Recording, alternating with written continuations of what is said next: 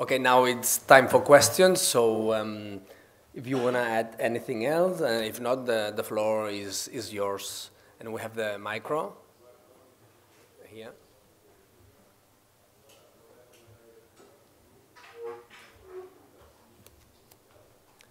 If you don't have any questions by now, because I guess that questions will be coming. Maybe one question for the three of our speakers, because the three of you have been doing connections between nowadays and the 68. And so a question for the three of you. In what extent nowadays protests, let's say, in your countries, are based or, let's say, inspired in the 1968 demonstrations and demands and the programs of that time? You want to start, Mary?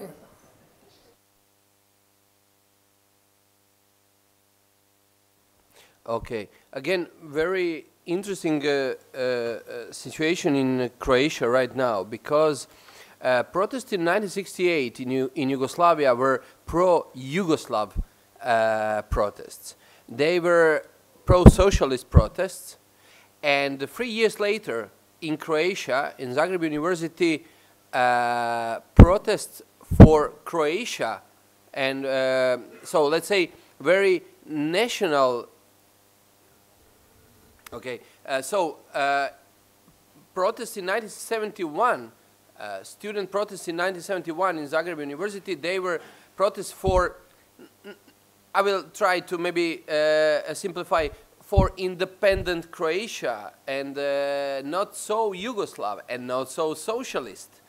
And in 90s, when Yugoslavia broke up, those guys from 68, they were Yugoslavs. So they were enemies.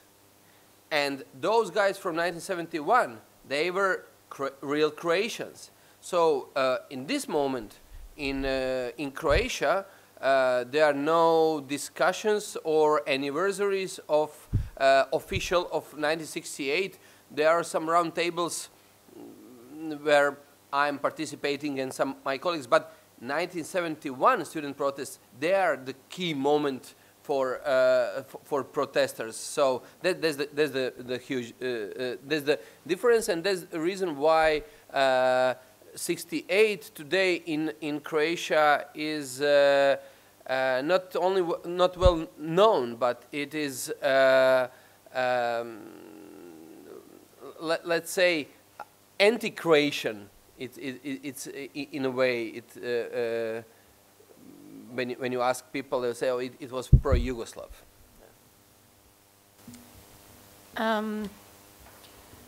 Yes, I think one of the major differences is there was a very clear enemy then in the case of Spain, which was Franco, and that unites different forces and different people from very different backgrounds. And perhaps today the other difference I find, of course, are the new technologies. There, everything was presential. Students went to the universities, even if they were closed, and the police were there, and what we call the greys, but the secret police were also in the classrooms. But despite that, the clandestine ways of informing one another worked.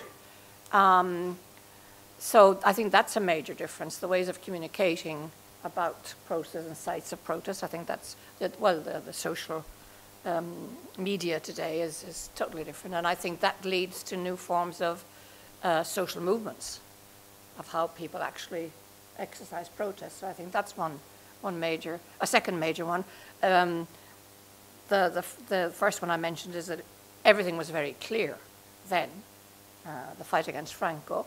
It was also very clear, I think, by the young generation of students that we could change the world could be changed, and that it was very important, the involvement of every person in it.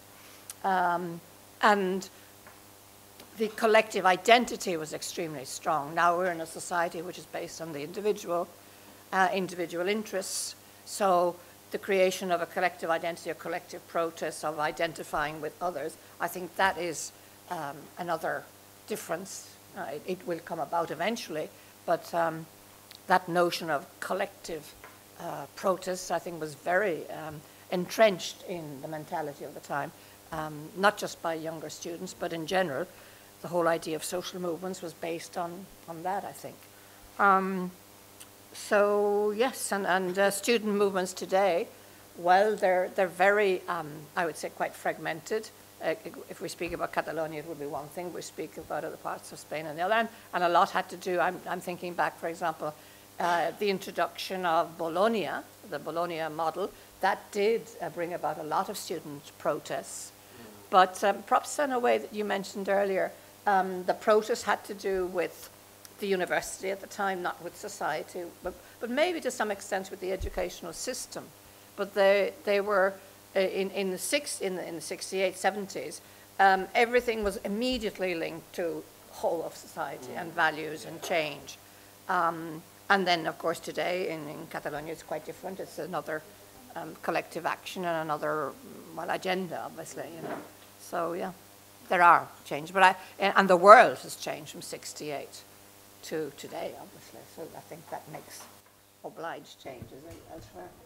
Just one sentence to add, sorry.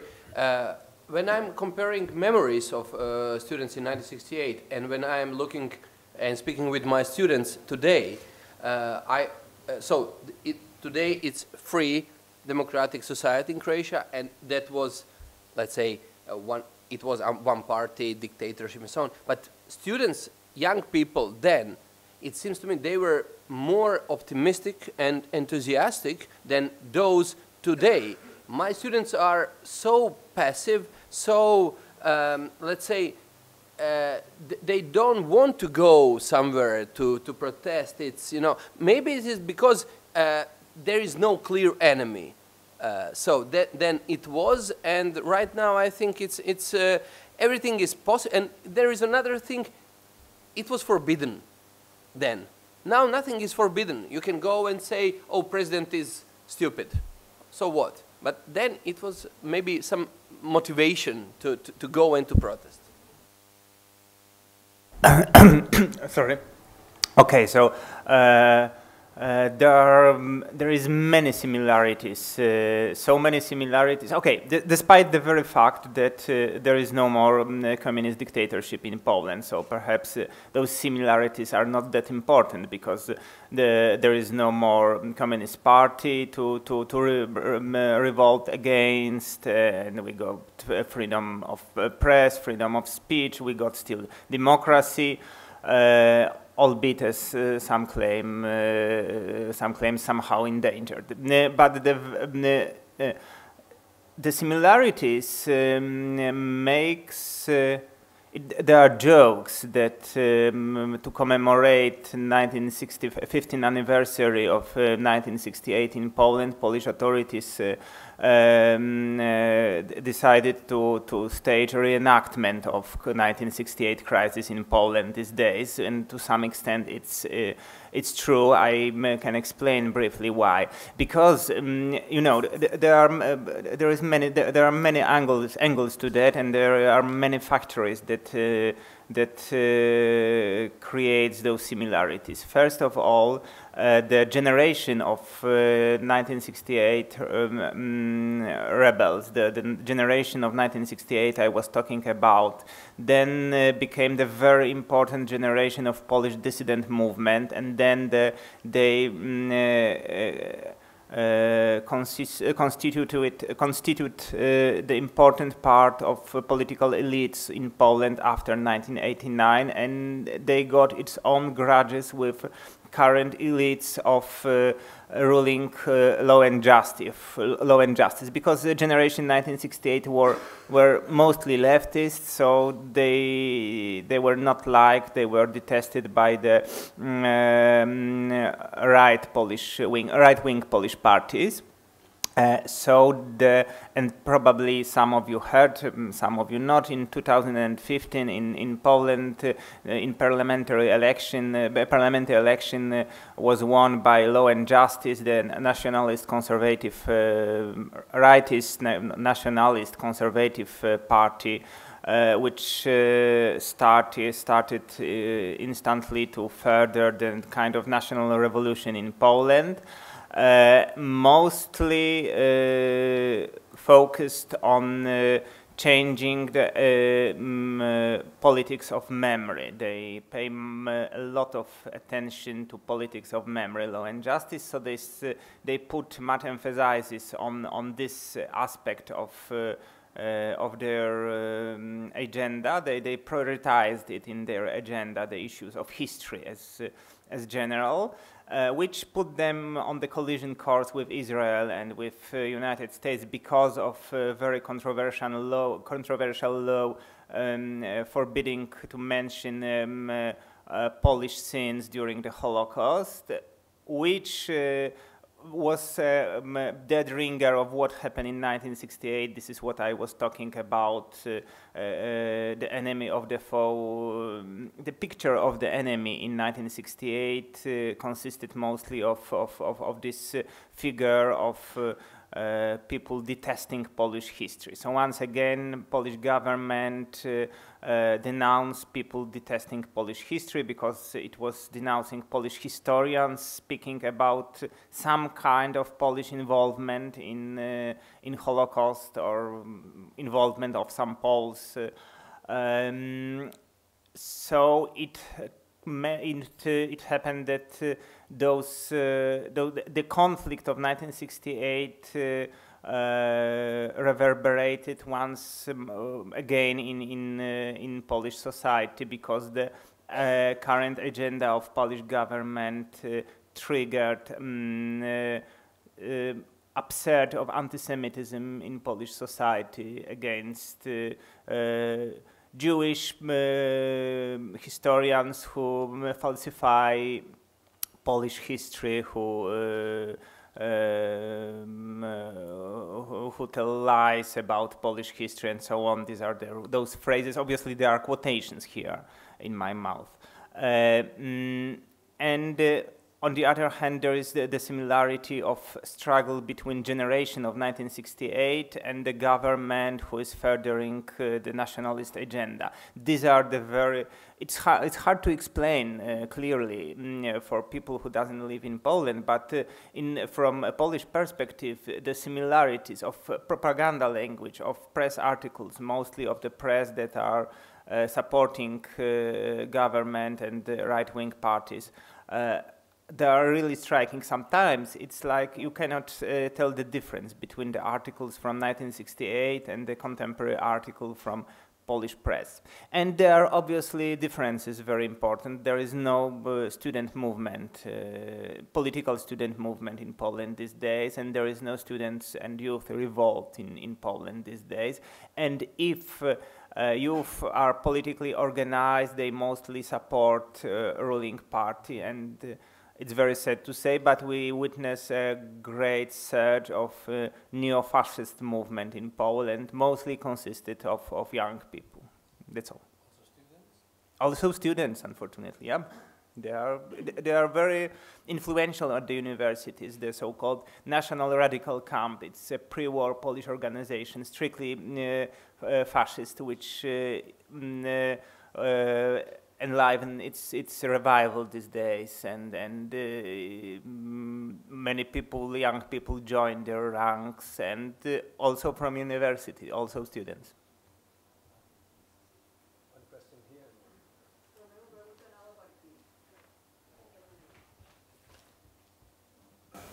La meva pregunta anava per aquí. Ho faig en català perquè si ho tinc d'expressar en anglès em perdré. Ja em perdré en català.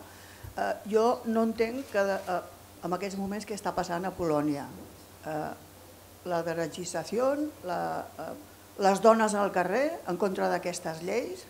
Hi ha alguna cosa històrica que no ens porti als 30 que expliqui què passa a Polònia, que no volen refugiats, és una vinculació a l'antisemitisme, l'han canviat per l'antiislamisme, i què passa amb els drets de les dones? Perquè jo recordo que a la Unió Europea, quan van començar a entrar els PECOs, els països de l'est, les dones estaven educades, havien treballat, tenien els nens a les guarderies i van ocupar unes de les posicions importants que a l'altra banda de les europees, Espanya, per exemple, ara ens hem discutit perquè si era una dona o no era una dona qui substituïa el ministre que s'ha anat al Banc Europeu.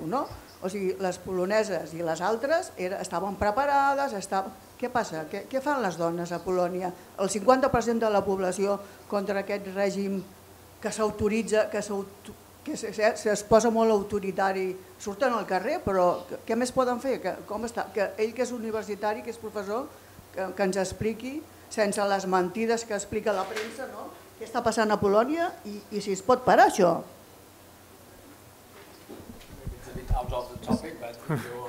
Okay, I can try, but I don't understand, truly speaking, as well, so there are two of us, and I don't want to disappoint you. But obviously, we should, first of all, we should bear in mind that there are many factors involved, and there are it's coincidence of many phenomena, many processes at the same time. The women protest against the new law. Obviously, it's a part of current political conflict within Polish society because Law and Justice, ruling Law and Justice, somehow probably to cozy up to Catholic Church, they proposed the new draconic, very harsh anti-abortion law next to Saudi Arabia, actually, something like that. It's incredibly harsh, and it triggered women to oppose, even even women who didn't actually sympathize with left or with feminist movement. Simply the level of outrage was so great that it triggered demonstration. And it united women, and it united Poles, actually, because also men took part in those demonstrations. Personally, I didn't take because I had to take care of kids while my wife went there. So, but people were united against this new law because it was really draconic and unhumanitarian, deeply inhumanitarian. And on the other hand, we have got this revival of political trends from the 30s, which are somehow connected, obviously, to nationalist stance of current government, nationalist pro-church stance of current government. It's very similar to what was happening and what is happening still in Hungary, where we got rightist centrist Fidesz and Jobbik to the very right, which is very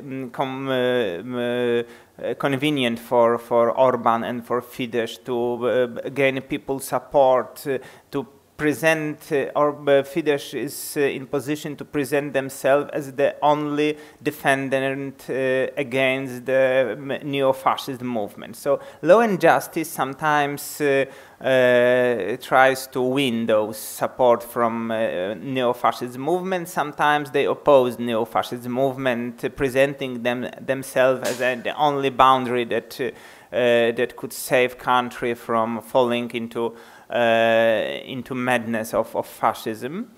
I don't know why they are so popular. Why the neo-fascist movement is so popular. Perhaps it didn't exist for so many years in Poland that, you know, it's simply the idea of changing social attitudes, the idea of sinusoid, that people were sympathizing with the left, and so now they are support the right. And the national radical camp offers, as it's usually for fascist movement, offers easy solution and know how to harness people's anger, people's scare, people are frustrated, people are afraid. There is anti-Islamism in Polish society, very strong, which is funny because we got no Muslims at all. So, but there is strong anti-Islamism in Poland. I don't know why it happened. I think it came from UK because Polish immigration to UK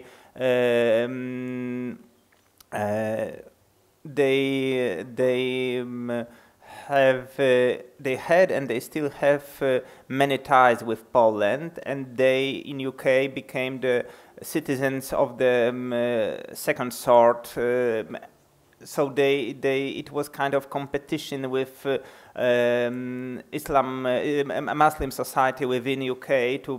We are worse than native British citizens, but at least we have to be better than those migrants from the Far East. So so this is probably the nature of anti-Islamism that was then transferred to Poland, and here it found, I don't know, but the fertile ground in Poland. I could give a whole lecture on this, but I don't want to steal your time. So I hope I was of some help here. The role of the church is always very important in Poland. It was very important in communist time because church served as a kind of asylum for people and even for dissident movement. And the persecution weren't that strong, so they rather entrenched church than made it weaker. And now church takes advantage of its merits in communist time. And obviously, it's the institution by itself with kind of totalitarian ambition. Sorry, I need to say that, but it's somewhere embedded in the very nature of the religion to gain people and to impose its belief on the society. We have got a small part of so-called open church, which is open for dialogue and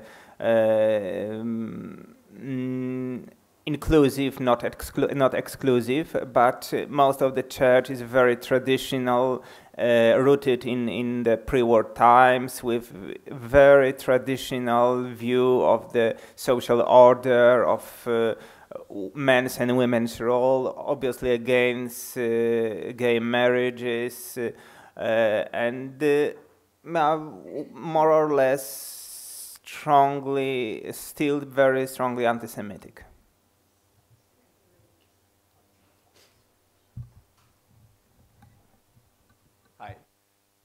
Work? Yes? Yeah. I'll direct this one to Mary Nash, because it seemed that you were arguing for a more pluralistic view of 68, and I was wondering if you could talk maybe a little bit about within Europe the use of the memory of 68 and which countries are then included and which are not. Because it seems like a very diverse, of course, conception of 68 within the different countries.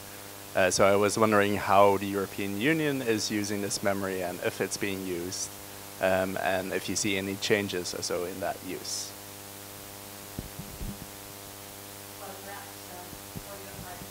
European Union policies on that, because this project is part of that, right?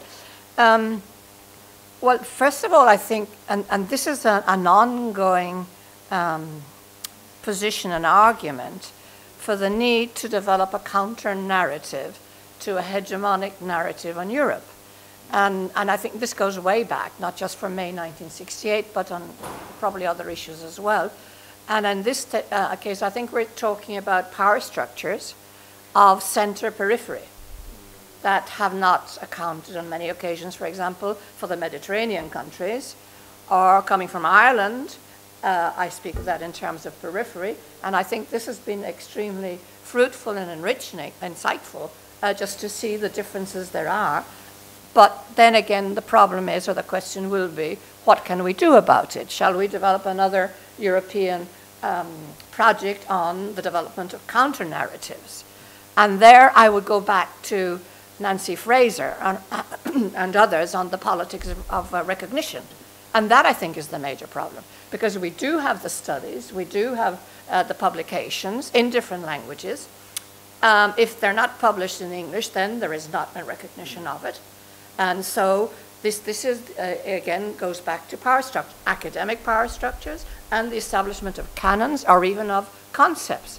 And the conceptualization of 68 has been in terms of France, maybe UK, and has not taken into consideration another understanding of it.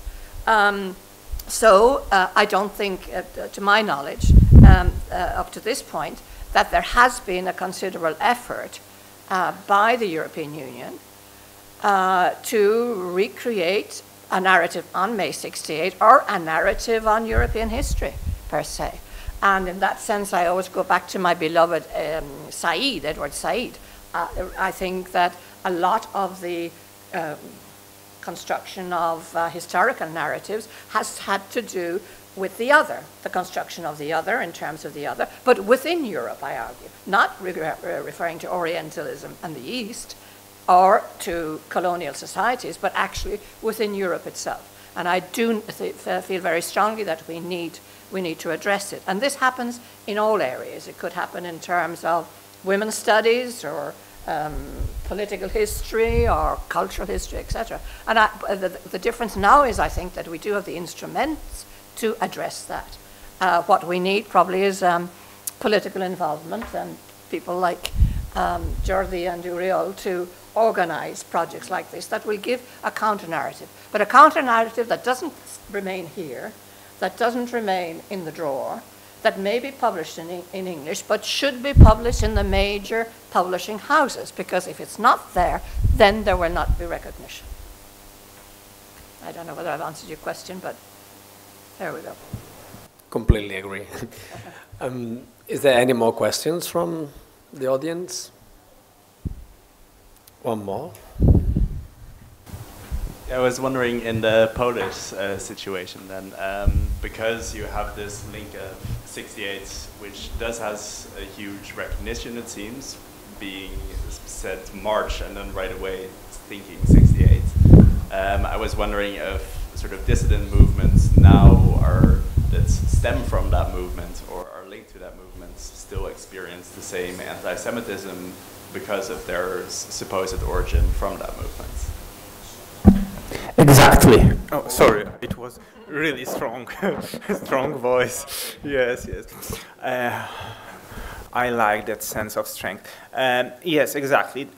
Sometimes they are still the same people. So Adam Michnik is still a very influential person in Poland. He's editor-in-chief of the largest Polish daily newspaper, Gazeta Wyborcza, which is strongly against law and justice. And obviously they are the ex-commandos, the people who belong to the commandos group I was talking about, are still under attack from government because of their political involvement, and obviously with reference to the same arguments. For instance, a few years ago, the book came out entitled Ministerial Children. It's hard to translate actually, but it was Resortowe Dzieci. Ministerial Children. It was about the elites of Poland after 1989 that are that have children of communist officials and communist establishment. It was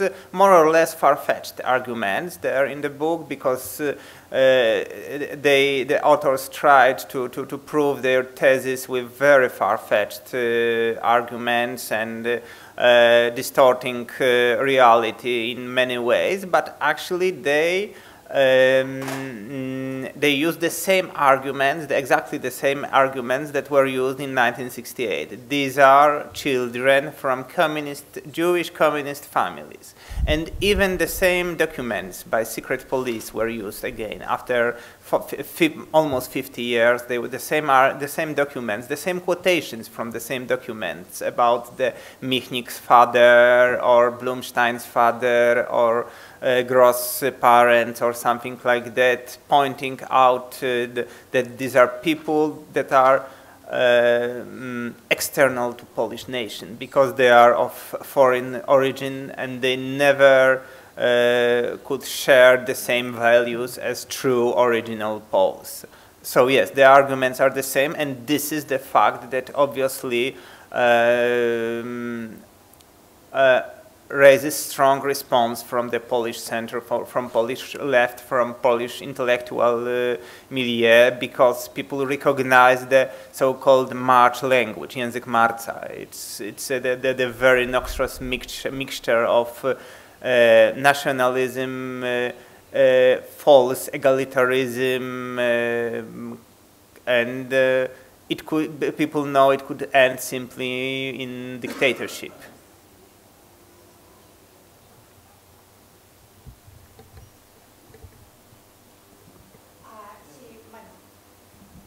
Hola, gràcies per les vostres intervencions.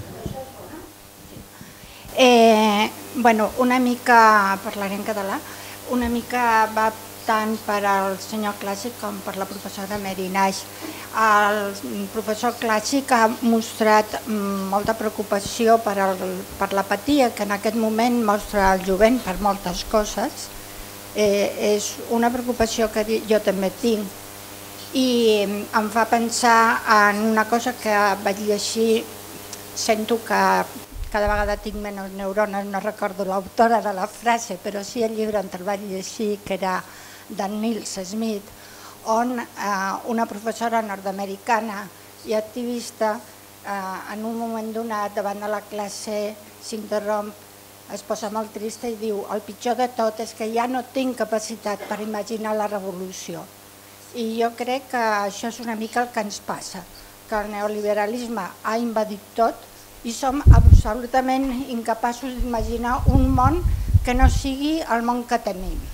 És una cosa que crec que no passava l'any 68. La professora Mary Naix ha parlat de l'esperança que es crea i com que jo sóc una mica filla d'aquell moment, puc dir que sí, que recordo aquells anys amb una immensa esperança, amb una alegria increïble i en un moment en què pensava que podia passar tot i que tot seria bo. És una cosa que des que va caure la URSS això no passa.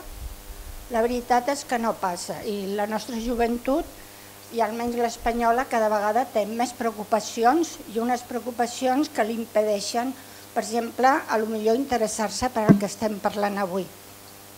Això enllaça una mica també amb tot el que és la revolució feminista que ha fet menció la professora Mary Naix. Jo li volia fer una observació, no sé si ella ho compartirà, però jo he vingut veient que en realitat aquelles dones franquistes que realment dius, mare de Déu, jo no vull aquest món ni de casualitat, no vull viure aquesta vida, però que en realitat si et fixes en altres països occidentals, després de la Segona Guerra Mundial és una mica el que es fa amb la dona. Hi ha tot un seguit de pel·lícules, de propaganda que porta la dona fora de l'àmbit del treball cap a la vida domèstica.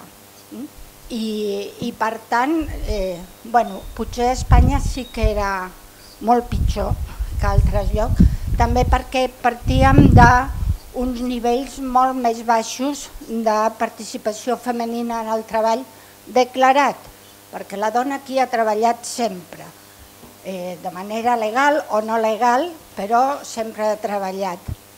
I això ho enllaçaria una mica amb el que jo li demano la seva opinió, amb el canvi que s'ha produït, si tenim en compte, per exemple, la vaga mundial feminista del 8 de març, on justament a Espanya ha sigut el lloc del món on més dones s'han sortit al carrer i on més reivindicacions hi ha.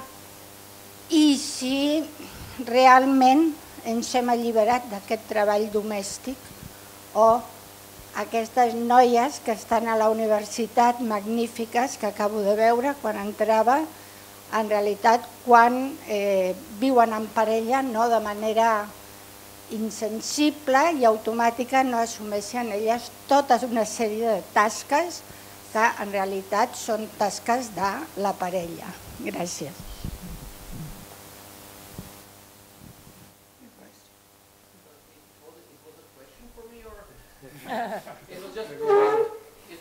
If you'd like to comment anything. What about the apathy?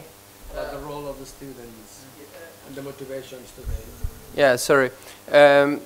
It was more comment than a question, and I really agree. And I don't have. I'm really not. I think we need experts in psychology and sociology and all other fields to help us with that. Why are they, or are they really apathic, or just, as Mary mentioned, they are active in other way? They are active in virtual reality. They are not active here, but there are huge debates on forums, on Facebook, on Twitter, so on. So maybe it's a different way of activism right now. It maybe doesn't, and I agree with you with this liberalism, and I'm not agree with Fukuyama and his end of history, but you know, you made one answer. Fukuyama's point was, okay, there were three ideologies, let's say. So it was fascism, it was communism, it was liberalism, and communism was conquered, and fascism, and there is only liberalism, and that's it. So we have everything right now and nothing more and nothing new.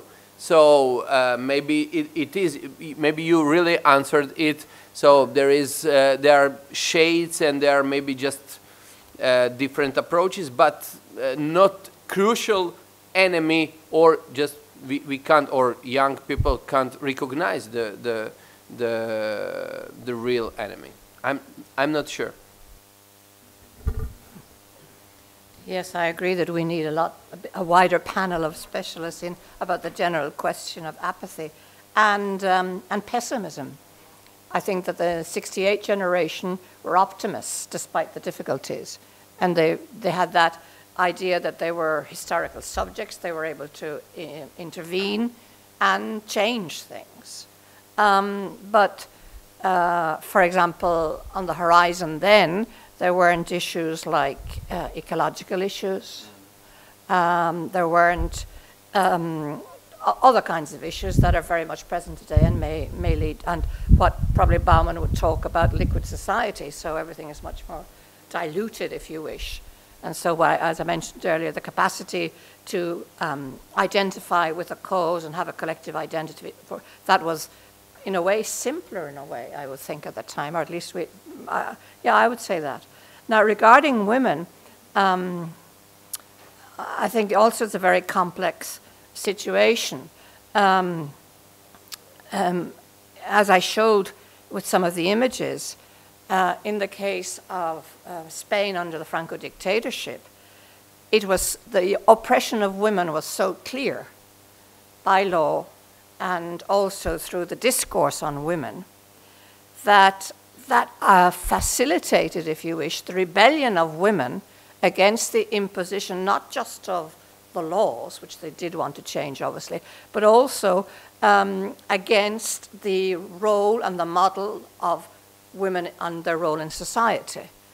There was a point when it was thought that domesticity, this discourse and practice of domesticity, that meant that women had to engage with the family work and were identified through motherhood and reproduction, that came directly from the Franco regime, okay?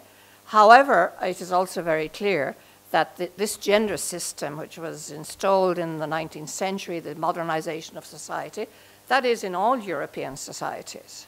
And I would actually probably make the argument that it was less visible and more subtle in countries like France or even the UK and other countries. It was so obvious in the case of Spain, that imposition and discrimination of women, that in a way it was easier for women to challenge that. And I think that's one of the explanations of the rapidity with which women changed in the first years of the transition, and the whole structure of the gender order, or part of it, under Franco, was challenged at least. What I have argued is that the feminism and the women's movement managed to to somewhat modify the political cultures of the transition in order to include women's rights, reproductive rights at the time, which would have been probably more difficult in other societies. In practice, the other thing is how society changes or not. And it is true that although there has been immense changes in a number of issues regarding women's role in society, feminism, male and female identity, obviously this has not been solved, and we do know about occult discriminatory practices, both in the labor market, in the home, and it is much more difficult to make them obvious and evident. It was much easier under Franco, if you wish. No? And this, I think, has to do with the politics of identity and gender identities in society. Female identity that was constructed relating women to nature, reproduction, motherhood, that was challenged and changed. However, the notions of male identity have not been subject to such challenges. Male identity that was conformed in 19th century on the basis of virility, sexuality, but also on being the breadwinner. Today, 21st century, given the situation of the precariousness of work, the lack of stability in work, the capacity for the man to provide for the family economy based on his own salary, this is gone. In other words, the major pillars of male identity, to my mind, have changed, and yet there has not been a reflection on that. And what does this lead us to? It does lead to the reminiscence and continued practices, if you wish, that within the sphere of the family, it's much more difficult to change some practices. And that may lead to what you have said, particularly among the very young generations, this is what we're finding in the schools, that there is a degree of male control of women, of young women, very young women. But on the other hand, I'm fortunate enough to work and teach at the university where I have male and female students, and I am optimistic about that generation of younger males coming in and questioning the notions of masculinity and male power that had been inculcated and they had lived through, and questioning that. And in that sense, I am an optimist. But of course, we all know that systems are established. Systems are redirected, refounded, reformulated, reappropriated to ensure continuity. And this, to some extent, has also happened in regarding gender relations. And I think it's up to us as historians to identify the mechanisms, to my mind, are no longer legal, or it's not a question of order and justice, but these are cultural mechanisms that are still happening through the media, through many other areas or arenas that ensure the continuity of traditional gender roles, or the modification, or the slowness in their modification, or that they may emerge in a different way. And that, I think, has happened in so many times in history. I just would like to add that 1968 in global perspective was much, which was already told, much immersed in great ideologies. For those in France, in Paris, we saw those neo-Marxism, we saw Trotskyism, we saw portrait of Che Guevara, Ho Chi Minh, who else, Mao Zedong, and all those great ideologies. Actually, they got bankrupted, so there is no great narratives promising easy solutions, and there is no very important difference is there is no more framework of Cold War. 1968 happened within the framework of Cold War, and the great fear which was underpinning those societies, the great fear of nuclear Armageddon. It wasn't voiced directly in 1968, but I feel it was somehow there, the great fear of the global war between nuclear empires. It's still valid because we got still nuclear empires that are on collision course, perhaps more now than in 1968, but the fear that the people that are not aware of the fact, people perhaps these days, and there is no much more of those Cold War framework within societies. Okay, so thank you very, very much to the three speakers. We really hope that your presentations will be inspiring the youth nowadays to struggle for, at the end, to struggle for the freedoms and the civil rights that are being, that are in danger within the EU also nowadays. Just to add that the presentations have been recorded in video and will be available in our website. Also part of this project, which is a European project with different partners, one of the outcomes will be a publication, will be a book published in English, including the presentations of our guests today and some other articles. And the third outcome of this project will be a traveling exhibition, an exhibition on the 68 in whole Europe, but specifically in these three countries.